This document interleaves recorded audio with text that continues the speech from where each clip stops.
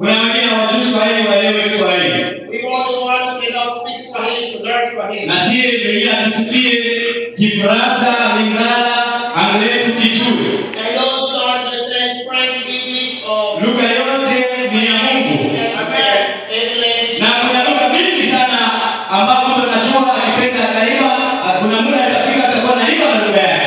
And we want people to sing in their own language if they can. Amen.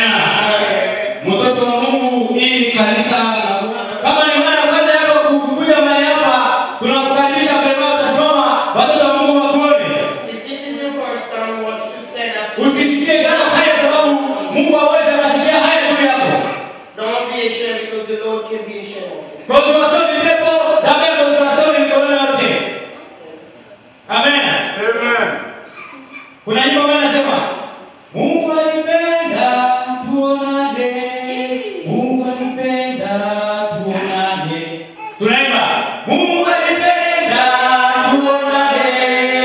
Mungu alipenda tuonane. Oh, Mungu alipenda tuonane. Mungu alipenda tuonane. Mungu alipenda tuonane. Mungu alipenda tuonane. Sema nayo Biblia. Zambe ya ndani kidomona na. Eza yote zambe ya ndani kidomona na yo.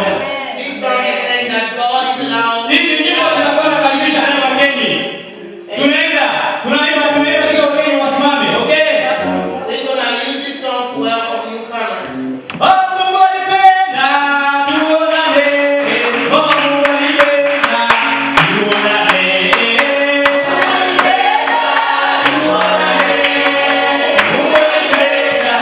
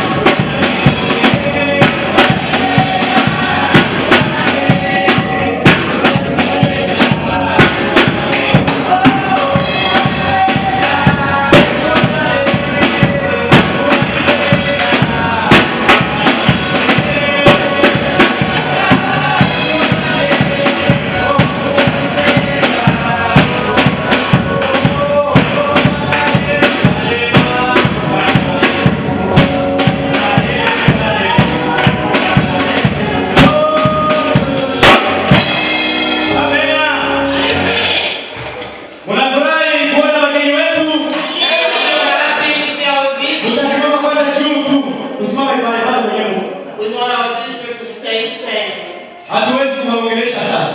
We don't have to speak. Tutakuwa na mtu wa kuongelesha baada ya kanisa. We will have people to speak to them from the church. Lakini nitaongea kidogo tu dakika sekunde pekee yake. I will speak in a few seconds. Hii ni kanisa ya Mungu. This is God's church. Ambao ina waaminifu ambao wanaamini jina la Yesu Kristo. And we believe in the name of Jesus Christ. Kama vile wewe unaamini kwa Yesu. Like you believe in the name. Kanisa inaitwa kilima ya imani. This is mountain of faith. Maana sisi watoto wa Mungu bila imani hatuwezi kumwona Mungu. Because as Christians without faith. Bila imani hatuwezi kuokoka. Without faith we cannot be saved. Ndio jina kanisa hili, kilima ya imani. That's the name of the church. Mountain of faith. Mvua ya kunyesha siku moja inakausha mimea. If it rains one day, things can be dry. Inamaanisha kwamba tunawakaribisha tena na muendelee kuja zaidi sana. We want you to keep coming. So hapa mama unawaona wako na watoto wanaibaka hapa lakini bado ni mara ya kwanza yao kufika mahali hapa. These are the parents who have the kids who sing in the choir here. This is the first time. Huyu Mama yake na wengine wa mwanzo huku ni mama yake na Chantal alikuwa anaimba karibu mwezi mbili hapa tayari mwezi mmoja. That's Chantal's mom and she's been singing for about Nitajua jina yao kutoka kwa mwenye ataongea. and you know the name. Huyu mapili naye batoto yake liko hapa mingi katikati waimbaji wanaimba. And the second one, children are also here and they do sing. Unafurahi kuwaona? I'm happy to see them. Huyu mama mfupi ni mgeni, ni mama yake na huyu dada yake mwenyewe anagonja hospitali. Kama haujaenda muona mambo ya mwisho Biblia niwaachie kwa upendo. Kama hautaenda muona kudawa, maana huko mkosa mbele ya Mungu na roho yako iko nagonja hospitali. And the third lady is the sister of the lady who's sick in the hospital. If you didn't have a chance to visit, we want you to go ahead and visit. Onesha upendo sababu Mungu atakulipa.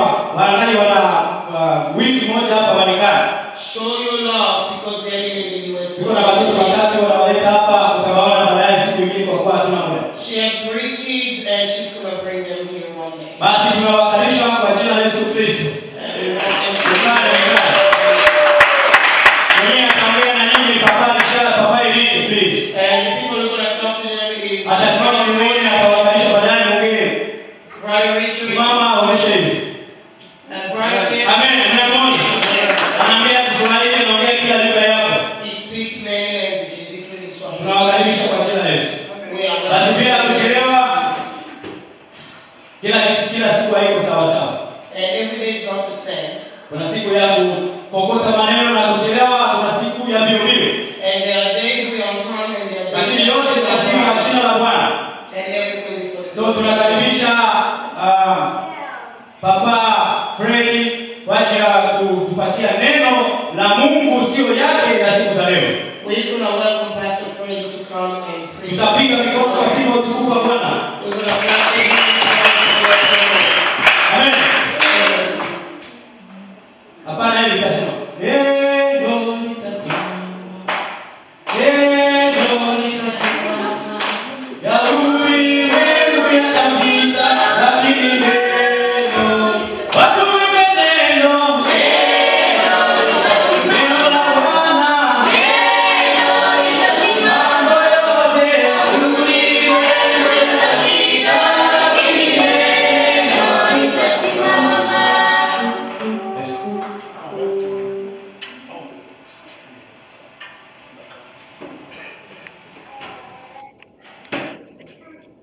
The song is gone. Jimbo naenda. Tuimbe neno. Tuimbe neno.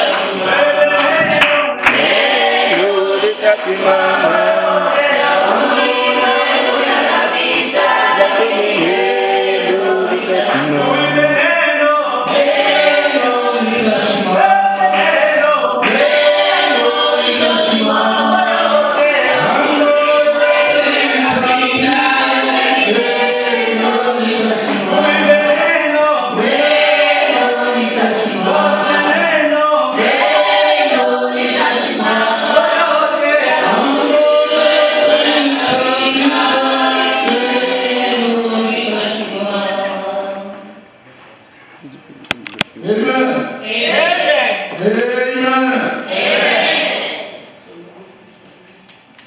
Yes, if you don't have any English man or woman, let's do Swahili.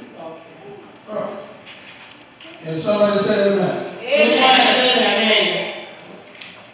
I'm going to sit down. I'm going to be more shorter than what you say now. Nitaikala nitakuwa tena kifupi kupinga. Amen. Kushinda.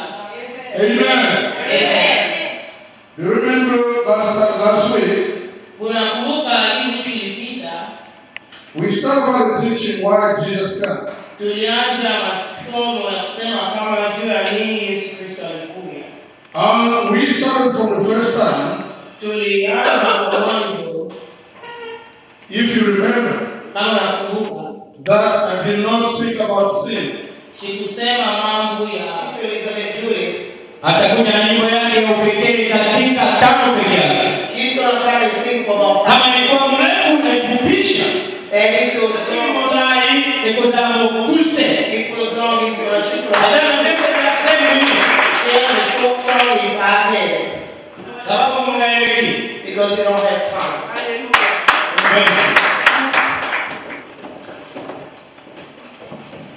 Hallelujah. Since they are giving me to take time explaining the whole song, but the song is just about Ezekiel was guided by God to prophesy about the bomb. And at the end it says that if we Christians can't do the work of God, He will raise the stones to praise Him. So we must praise Him so that He cannot raise the stone on our life. Hii wanasema inaongea juu ya Ezekiel kisa alikuwa anatumania Mungu na alikuwa anategemea Mungu sana na kuomba, na ingawaje watu walimchukua na kumtupa kwenye kinywa cha simba, lakini alipata ushindi kwa kuwa alikuwa mtoto wa Mungu. Na sisi tunabidi tutumikie Mungu kwa kuwa kuna siku tutanyakuliwa. Amen. Ezekiel nabii alipomwona Bwana katika bonde la mifupa mikavu, kamuliwa na Bwana utabiri juu ya mifupa mikavu, kwani itaweza kupata uhai.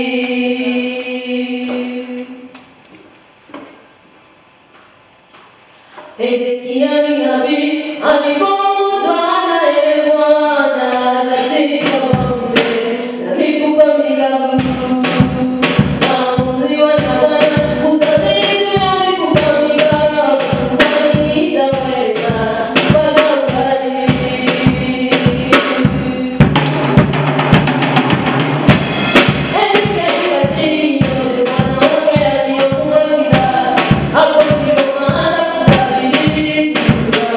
Bye.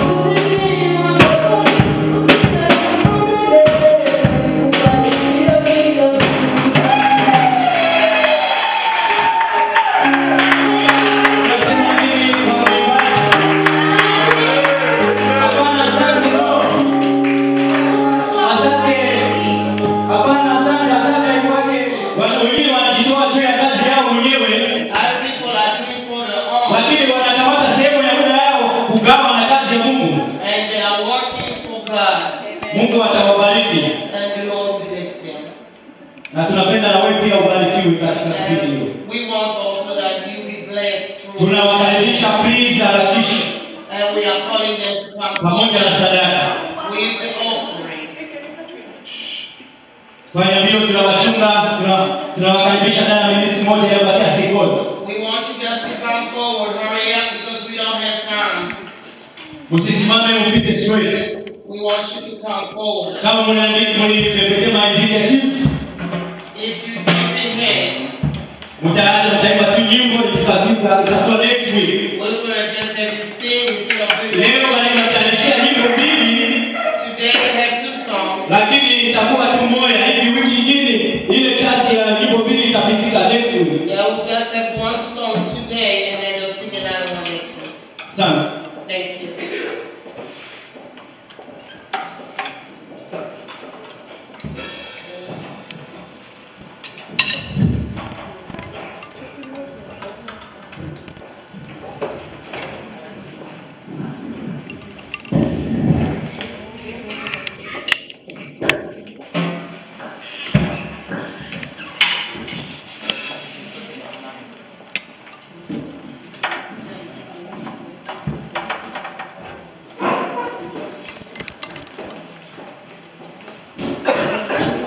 Kuna wenyewe wasikie hiyo lugha ambao wanaimba lugha ya Kiswahili.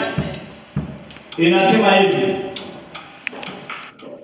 Hii nyimbo ambao wanaimba inasema hivi. This is the Swahili song and it's meaning. Wanasema ni jiwe kubwa sana And there is a big stone ambao mtu mmoja hawezi akanyangua. and there's only one person who can hold it and pull it. Manake kazi ya Mungu ni jiwe.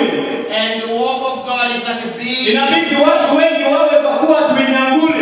And it asks for a lot of people to come and push that stone. Kupitia kumtumikia tuchangie kuendelesha kazi ya Mungu. To work for God, we have to come together so we can make the work of God to move forward.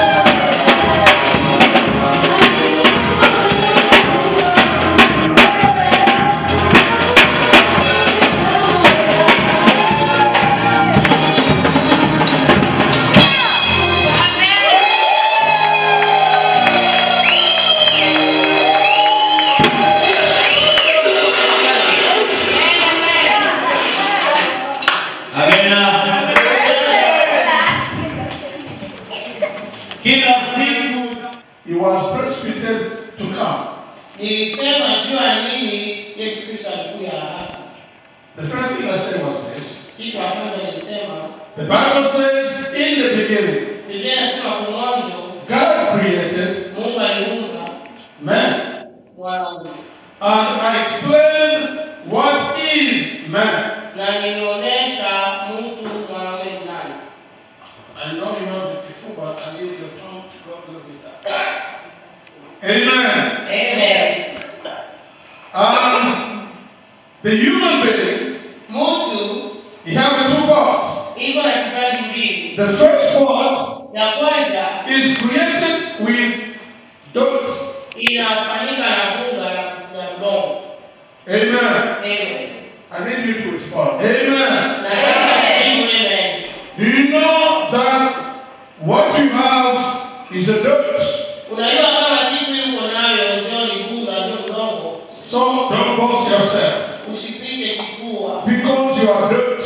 juu uko tu udongo. And the second part of creation is Na kipindi ya pili iko man. mtu. Humans means dirt. Humans inasema udongo. Man means spirit. Ile mtu inasema roho. Amen. Amen.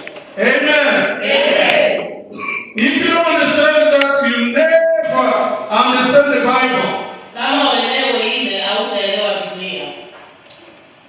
When God created man, which is the spirit, Pale Mungu aliumba mtu yuko roho. the man was the spirit of God in human. Mungu alikuwa roho mtakatifu wa Mungu ndani ya Mungu. He became a man. That's what the Bible says. He created him. Alikuwa mtu njoo Biblia inasema alimuumba huyo. And we said, Isaiah spoke and said, Holy, holy, holy, you are God of glory. Na Isaya anasema Biblia mtakatifu mtakatifu mtakatifu uko Mungu ya sifa.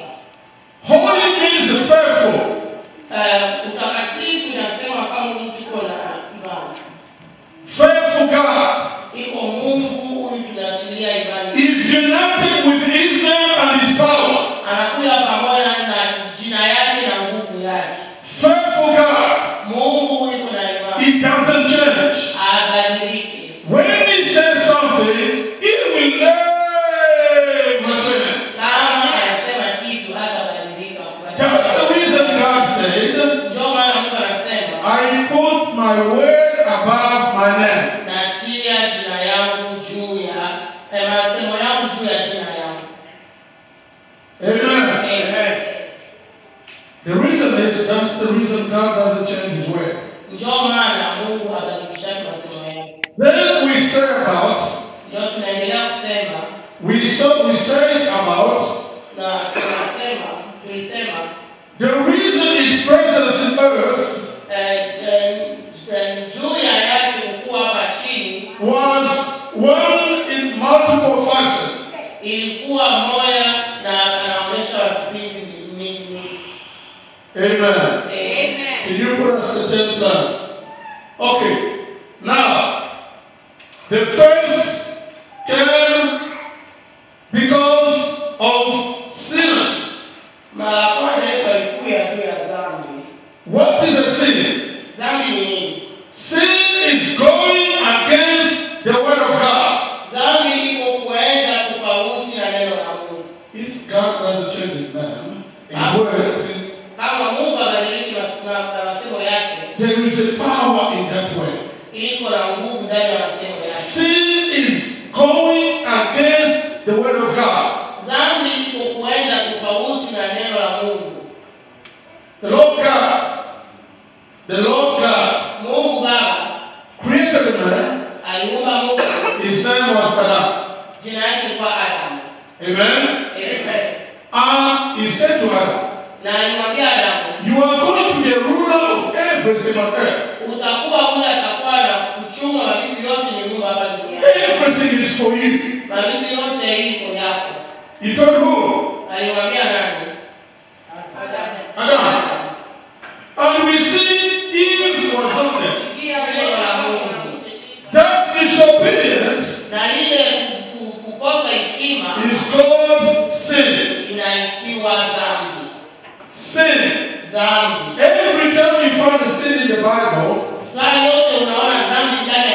a singular word. iko tu kisemo moja. It's not a plural, sins. Hawasemei kama mazambi. Unless it's applied to mention something like usharati.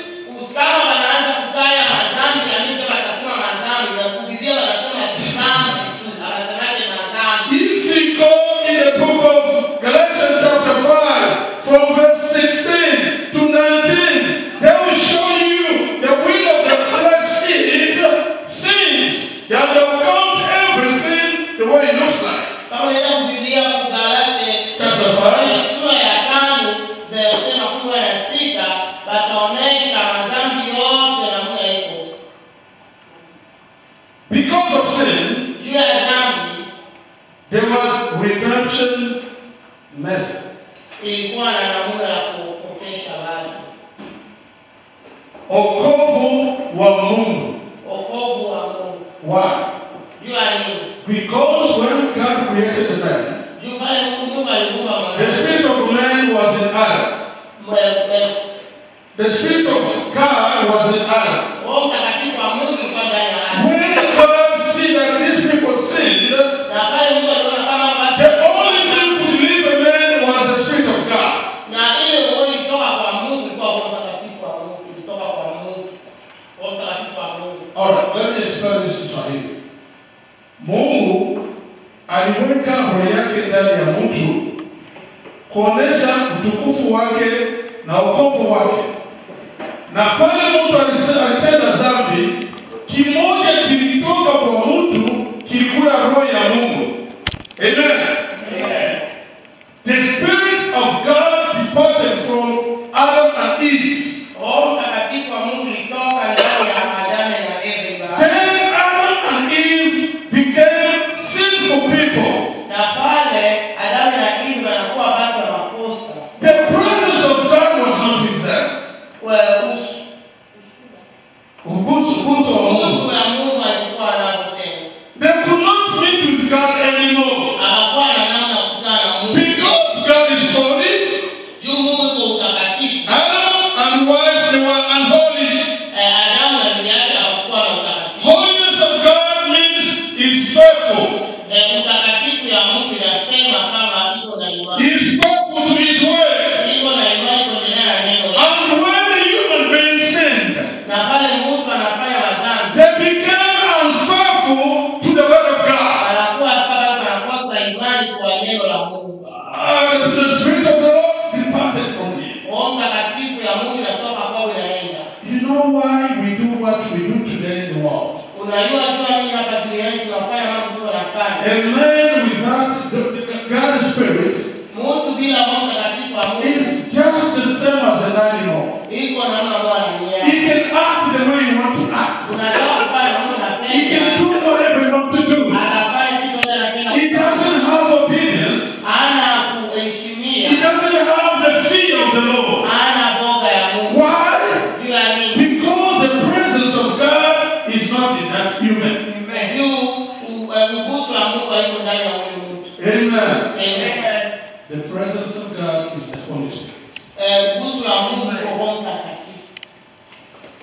Can we say amen? Amen.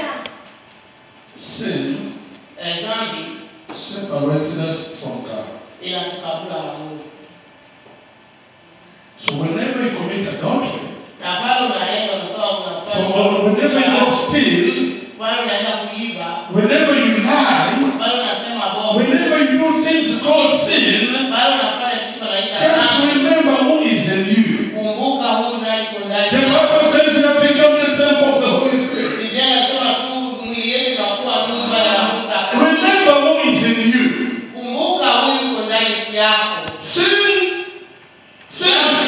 separate you from God. Inatukabula na Mungu. Amen. Amen. Don't say, oh, he doesn't want me, or he let me. No. Think about what you're doing yourself. Usiseme kama Mungu yuko mbaya, anipendake hivi na hivi. Kumbuka mambo unafanya. Glory to God. Mungu asifiwe. For the people come late. Kwa wale wanakuja nyuma, Today is our second teaching about why Jesus was born as a man. leo iko masomo yetu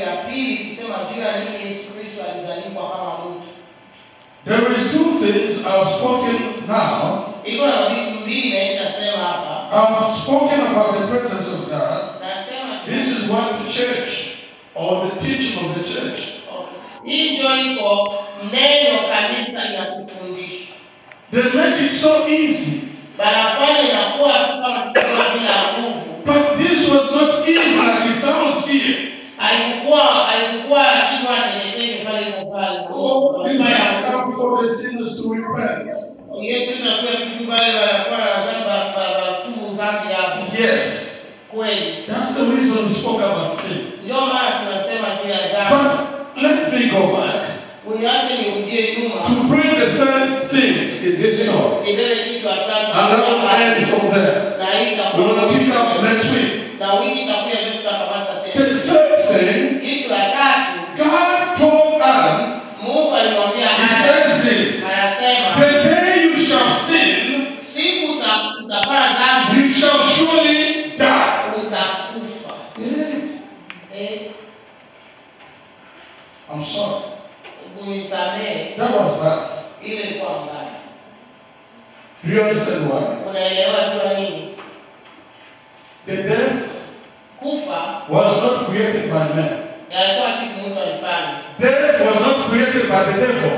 Kufa ilikuwa shetani ndiye alifanya kufa. Every time we said, well, the devil came and took my child and killed him. Wale tunasema shetani anakuja kwa sababu mtoto wao anamuua. The death was created by God. Mungu ndiye alifanya kufa. That's the reason he says, Ndio maana alisema when you sin, bado utafanya dhambi you will surely, utakufa. let me make it worse. When God said surely, Bali Mungu anasema ya kweli, he said, I will make sure you die. nitafanya nguvu yangu Mungu yote nijue kama utakufa. I will make sure you die. Nitafanya yote kujua kama utakufa. This is very tough. Iko mambo haya. And we know God doesn't change his word. Na tunaona kama Mungu When he says you're going to die, kama anasema whatever happened, na kitu ni you are going to die. utakufa. But listen to me. Unisikie. When Adam Pale Adam eat the fruit, aliita na pale mwanamke eat the fruit, alikula. the Bible tells us Biblia inasema they lived 972 years. walikuwa na masiku mingi mbele ya kufa, walikuwa wazee kushinda. But here God says, Hapa Mungu anasema whenever you shall eat the fruit, pale unakula you shall die. utakufa. But we see these people, Unaona baba 900 years later, ilikuwa miaka mingi walikuwa tunaibu. what happened here? Kitu kinapitika pale. Is God a liar? Mungu alidanganya. Alisema bongo. The Bible says God is not a liar. Biblia inasema kama Mungu haikumsema bongo. God is not a liar. Mungu haikumsema bongo. Alright, first verse, Kufa ya kwanza it is a separation between you and the Spirit of God. iko kukabiliana katika wewe na Mungu Mtakatifu. Can I get some witness? Nisikie wewe unaniambia amen. Don't be mad at me. I didn't say you're going to die. God said. Usisikie kama kisali kwangu Mungu anasema kama And when you sin, bali utafanya you are going to die. The utakufa. first death is the separation between man and God. Kufa ya kwanza iko kukabiliana katika mtu na Mungu. Human being without the Spirit of God is a dead chicken. Mtu bila Roho Mtakatifu ya Mungu iko sawa kuku mmoja anaishakufa. Amen. Amen. You have to listen to this. Unapaswa kusikia It hili. is so easy to know that He came for the sinners to repent. Kama unaangalia wanasema kama Yesu Kristo alikuwa juu bali anafanya dhambi batubu dhambi hapo na watu wako kitu watu haina maana hiyo haiko nguvu. Oh, I want to sin today, I want to repent. Nitafanya dhambi leo na kesho nitatubu dhambi hapo. But God is holy. Mungu yuko mtakatifu. Whatever He says, He stays. Kitu yote anasema na You sin, you die. kama unafanya dhambi The sin is the separation with God. na dhambi iko kama kukabula wewe na Mungu. Amen. Amen. Amen. Amen. That's the reason Ndio maana Adam and wife na mwanamke lived bali 930 years alikuwa duniani after the sins and God took them out of the garden. na pale walifanya dhambi walikuwa masiku mingi hapa duniani na Mungu aliwafukuza Amen. Amen. Tunaelewana? Amen. Amen. We need to understand these things. Unapaswa kuelewa hii mambo. Because understanding will clear your human spirit. Juu kuelewa njoo itafanya kama moyo wako Mungu ikuwe sawa uelewe mambo. We will read today Tutasoma leo only one chapter. chapter In Genesis chapter 3. Kitabu ya kwanza sura ya 3 verse 14, 15 and 16. I need to throw those three languages to go quickly and we're going to start. Genèse chapitre 3, versets 14, 15 à 16. L'Éternel dit au serpent, puisque tu as fait cela, tu seras maudit entre le bétail et entre tous les animaux des champs. Tu marcheras sur ton ventre et tu mangeras de la poussière tout le jour de ta vie. Je mettrai inimitié entre toi et la femme, entre la postérité et sa postérité. Celle-ci te crasera la tête et tu lui blesseras le talon. Il dit à la femme, j'augmenterai la souffrance de tes grossesses, tu enfanteras avec douleur et tes désirs se porteront vers ton mari, mais il dominera sur toi. Amen. Amen.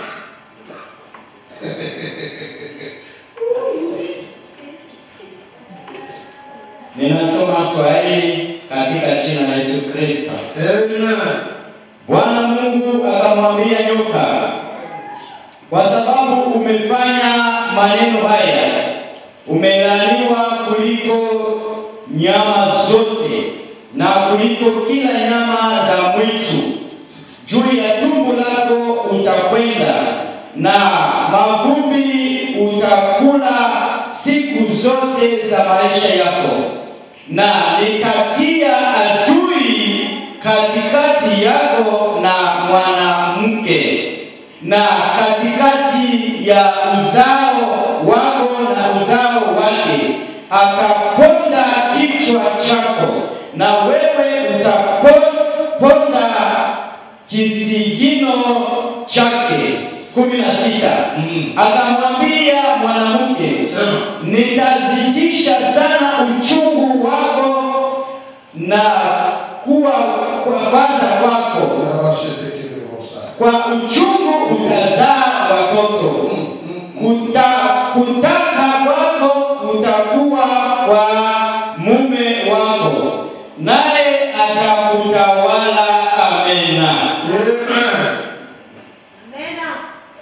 Can you read this in English? Genesis chapter 3, verses 14 to 16.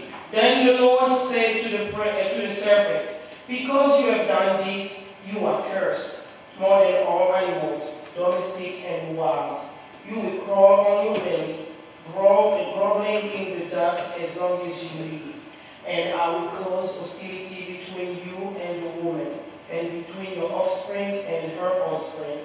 He will strike your head, and you will strike his heel. Then he said to the woman, I will sharpen the pain of your pregnancy, and in pain you will give birth. And you will desire the control of your husband, but he will rule over you. Amen. Amen. Amen. Amen. This was a bad moment. It is considered as the first judgment of God. Judgment of God. The first judgment of God. You see, the book is opening with the judgment. The Lord came because of the judgment of God on earth.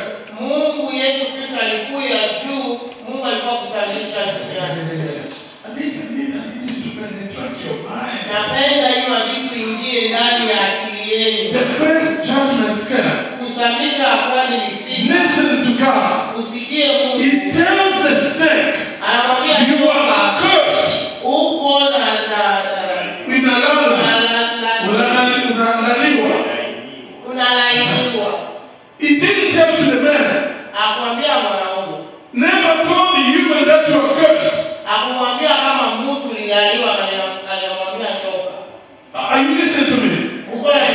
kusikia. The first judgment was pronounced first to the snake. Kusandisha ya kwanza Mungu alifanya ilikuwa juu ya nyoka. He told the snake, Anamwambia nyoka, you are cursed from today. unalaaniwa. Unasimama. Snake used to have legs. Ule nyoka alikuwa Like every animal. sasa ni nyama yote. Please.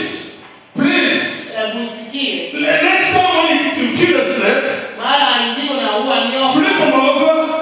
Look outside the snake. Umwangalia kwa kukuza. Inside of the skies. Okay. Ndani ya ngozi ya nyoka. There is an unborn false snake right here on the chest. Iko sasa mikono moja miguu ine. That's why you see when the snake go, he keeps pushing himself like that. The power is right here. Njoo unaona nguvu ya nyoka iko hapa juu. Ile miguu kidogo ile ilikuwa kama njoo anasukuma. It's not like you have a basis of touching, but the power is remaining there. Haiko kama iko na miguu au mikono ni nguvu. But it's not against the Lord. Jua ni Mungu alimsemea ni. Let me tell you, Ni kwa holy is God. Mungu iko mtakatifu. Snake will never ever have a leg.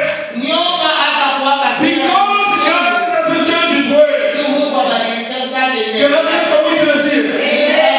The second part he says, ya pili iko. he looked at the snake. Anaangalia He nyoka. said today, Anasema leo I am putting an enmity between you and this woman. natia adui katika wewe na huyu mwanamke. And this woman. Na huyu mwanamke. And this woman. Na huyu mwanamke. Why? Juu ya nini? Because God knew.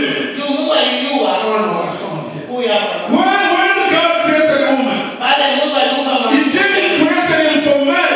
Hakumfanya juu ya mwanamke. He created him for God. Alimfanya juu yake. Because you know the plan of redemption.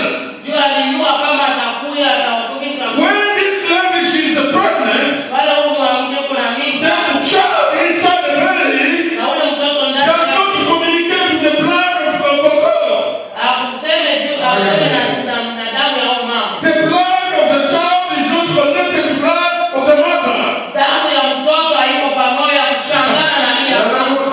We have a doctor here, we have a doctor's wife here. They can testify that the child is only connected to the mother by umbilical cord. Tuko na daktari hapa wataonyesha kama mtoto na mama biko pamoja wanachangana tu ile sida kitofu. The reason of this, Iko juu whenever the child will be born, pale mtoto atazaliwa he has the holy blood.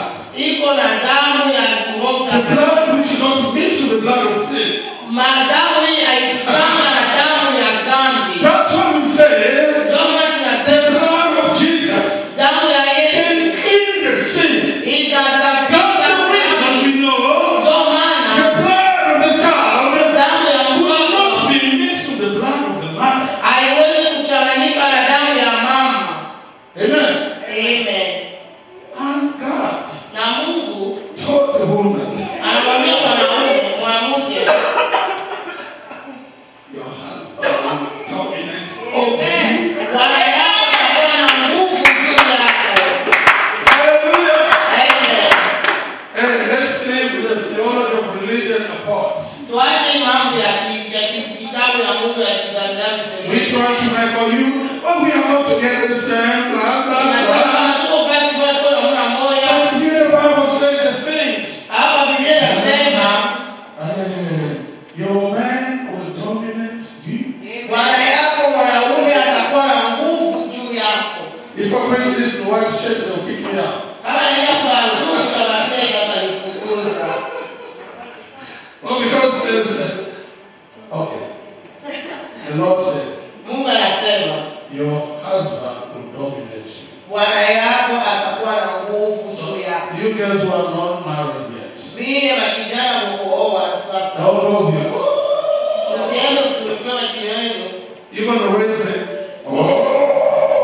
Utakamata sauti na shaka kubwa. Now, the women always do Wanawake wanakuwa kubwa na sema mimi ndio. and the men is going to Mwanaume itakuwa kama sauti kubwa kushinda wewe. That's the way of God.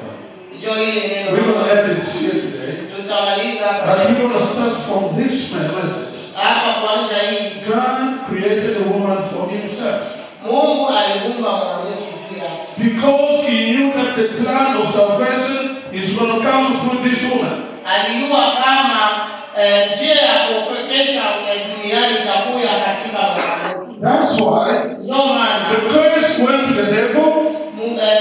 Shetani alilaniwa. Any woman who had a child here, he'll tell you it's not easy. Mwanamke yote alishazala atakwambia haiko kitu haya ya kucheza mchezo. Amen. Amen. Amen. Let me drop a secret. Uniache nimepatia habari moja. When my wife shares Abigail, Pale bibi yangu alizala mtoto wetu Abigail. we went to hospital. Tulienda kwa hospitali. 6 o'clock in the morning. Ilikuwa asubuhi She mapema. got registered and everything went well. Tulienda mambo tulikuwa vizuri. And that time she was still laughing and smiling with me. Alikuwa pale kuna nichekesha, yule anisemesha. God is a good God. Mungu kwa Mungu wa wema. We are having a baby today. Tutakuwa na mtoto leo. 11 o'clock. Inakuwa pale katika Everything changed. She became like another person from another planet. Alikuwa kama mtu anatoka dunia She nyingine. started changing the voice and Anaanza kulalamika, sauti inabadilika. this was because God said. Ilikuwa juu Mungu It alisema will be painful itakuwa na because of what you have done. juu ya God will never change that. Mungu atabadilika, To atabadilisha keep hivi. himself on. Juu anataka kubakia utakatifu. Amen. Amen. Let's all stand. Tusimame. Amen. Glory to God. Mungu asifiwe. Glory to God. Mungu asifiwe. God It's in the home. Sema nami Bwana. Sema na roho yangu. Sema nami Bwana. Kwa hiyo mama.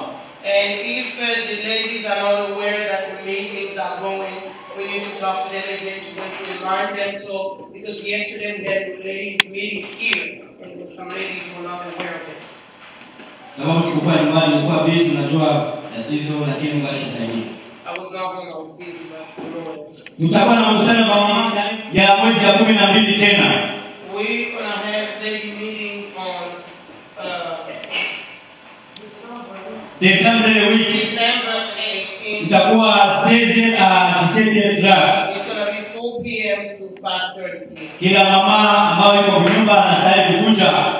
Every lady, every woman have to come.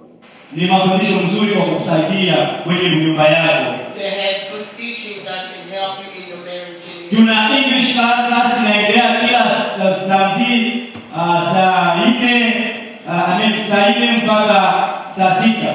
There are English classes every Saturday from 10. Tuko Marekani na bidi tubiongee na nguvu kwa kuwa ni sehemu ya hiyo lugha. We in America, we have to work hard on learning English.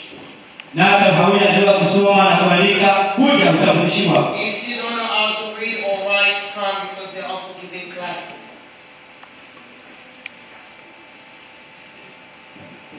Na kila sabini tuko na maombi ya kujitakasa mbele ya Mungu. Sisi wenye dhambi tunaomba, tunamulilia Mungu atusamehe kwa sababu tupate neema ya kukubalika mbele yake kila sabini, saa 2 mpaka saa 3 au saa 3:30.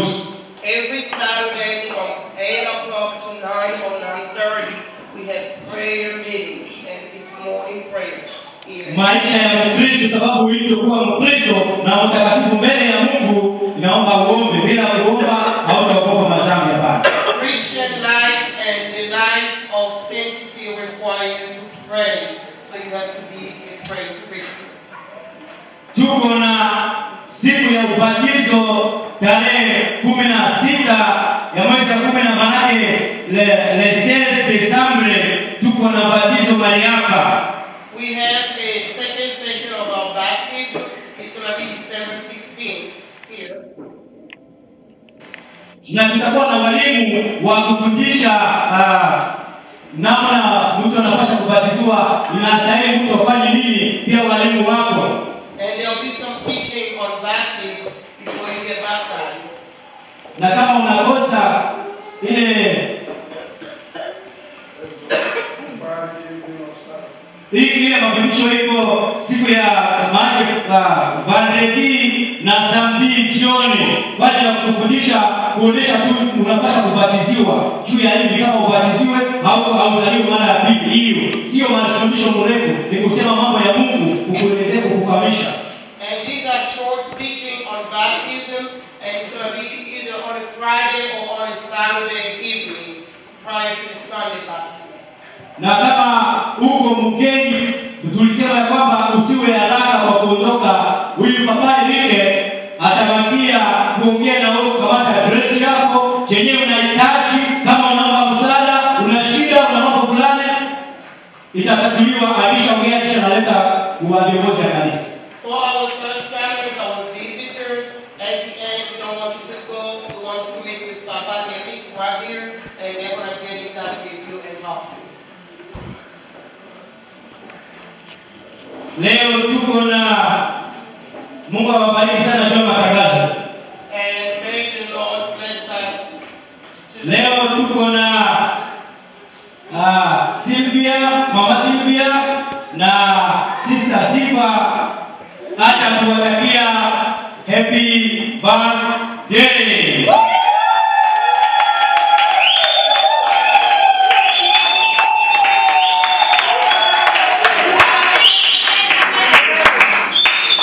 Tunapenda tuwaone wasimame chukua. Today it's my birthday and Sister Sifa.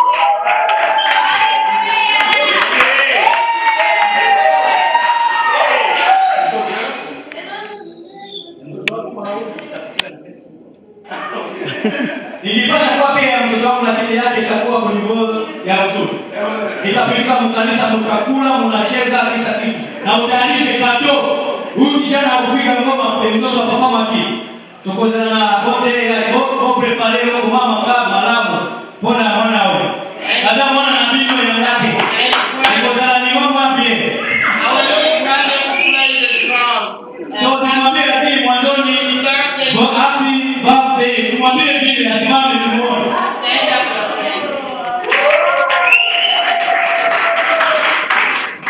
Hii tu ni mwanzo umetambulisha na faith kila mtu najua na mama. This is the beginning and it's going to have his birthday party here soon.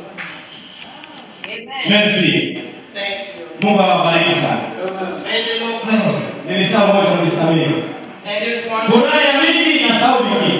and I'm too joyful and I forgot some stuff. Kwa leo Today,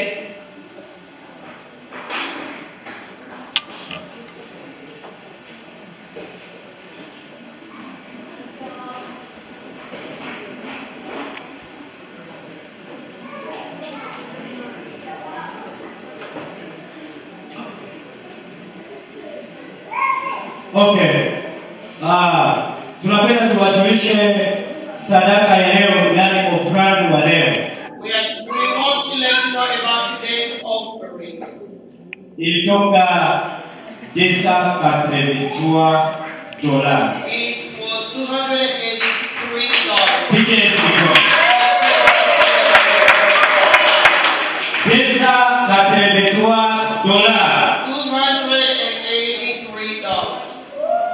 Nisema kila siku tunaendelea kuendesha kazi. We say that every day we move forward and make the work of the Lord. Tusimame tuabudu Mungu na tumalize. Here at home or here at church, you have the love of God. Amen. Unabadilika na kuendelea mbele. And you have to change and move forward. Wale ambao wanasema utaendelea ni waungu.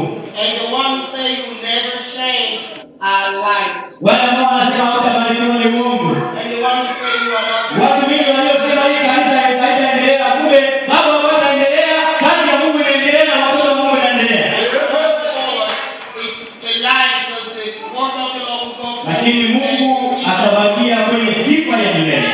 And the Lord will be forevermore praised. Mnasema nini juu ya waimbaji? Mungu awatendee mema na kuwapatia vitu mingi sana. May the Lord bless them and give them a great vision to go forward. Bana si habiko wachoyo sababu ni jiwe ya kila siku ya mzigo sana. And they are just not weak, but they are a big stone and it's really a heavy stone. Nasema kila mtu akuje machangie. And they are saying that everybody has to come together to move this stone. song. Siku yao ya repetition ni siku ya kwanza maana hizi. And they do rehearsal every Monday. Saa 11. And December. 5 p.m. Na siku ya tatu And Wednesday saa 17. at 5 p.m. Na siku ya posho And Saturday.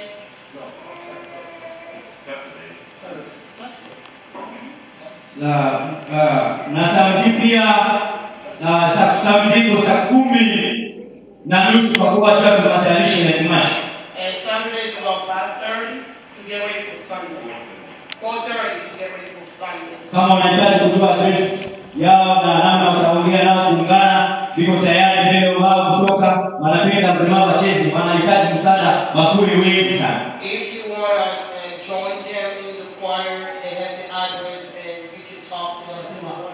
Mungu wewe achiku nini, Mungu si Mungu atauliza ulikufanyia nini. And they say you, when the Lord will ask you at the end of time, what Sasa wewe mimi na wewe tutakujibu Mungu je? which answer are you going to tell the Lord? What did you do for me? Okay, tunafika kwa kipindi mzuri sasa, tunakaribia kumaliza. And we are almost at the end. Tunafika kwa kipindi cha matangazo. And Announcement. we're going to give our announcement. Tangazo ya kwanza inasema Yesu ni Bwana. Jesus is Lord. Lazima tunapasha fanya kwa kuwa yeye ndio ana matangazo kubwa sana. Because he's the one that will make the announcement. Wengine wanasema ukisema Yesu ni Bwana anatinga, Yesu ni mfalme. Biblia inasema tupokee roho ya woga, tuko roho ya moto, roho ya And moto. the Bible says we don't have the spirit of fear, but the spirit of power. Mungu awabariki sana. May the Lord bless you.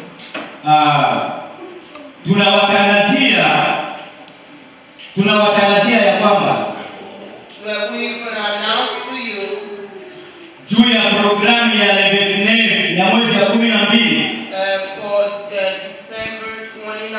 agape ambao itakaofanyika juu ya uaminifu ya kanisa ya imani kubwa sana mahali ya agape. We're going to have an agape, a meeting of an agape where we come together on December 29. Bali tuko na planninga hiyo programu. He came for our sinful nature. Alikuja juu ya tabia yetu ya But we will see what is going to happen. tutaona itafika. You are dying because this is the word of God. Uko na kufa juu iko neno la Mungu. God is not a liar. Mungu aziko msema Mungu. Let every man to be liars. Tuache kama Mungu ndio akuwe msema Mungu. We're going to get to choir. Tutaimba baba imbaji. Please a short song. Kikasi kwa Mungu hapa kifupi. And when I sing, Na pale ataimba I am asking you na kulomba to check in yourself uangalie ndani katika yako. and start repenting yourself Unaanza kutubu dhambi yako before God. mbele ya Mungu. Amen. Before God.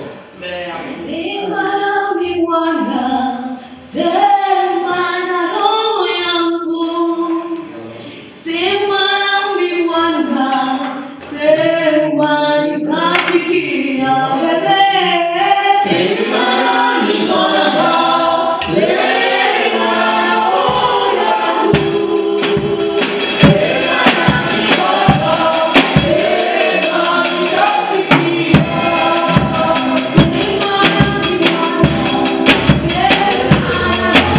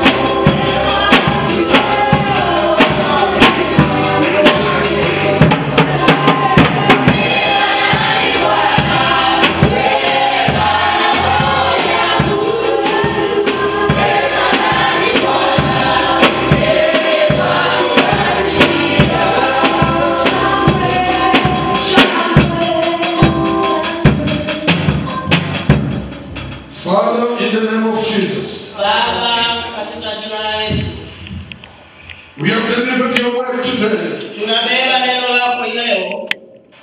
the reason why you came, Tunasema juu ya maana mkuu. to set us free from sin. Kutuokokesha na kututosha ndani ya dhambi. Our Father and our God, Baba yetu na Mungu yetu. I am asking your Spirit to come, Na niko na naomba Roho Mtakatifu akuje. to touch your children, oh God, Akuje aguze watoto yako.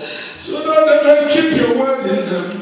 Njoo waendelee kuchunga neno lako katika And ndani. let your presence, my Father, Na uache kama ubusu yako Baba to be with them, ikuwe napo. to be with us. Ikuwe na sisi. In Jesus' name. Kwa jina la Yesu. Amen. Amen.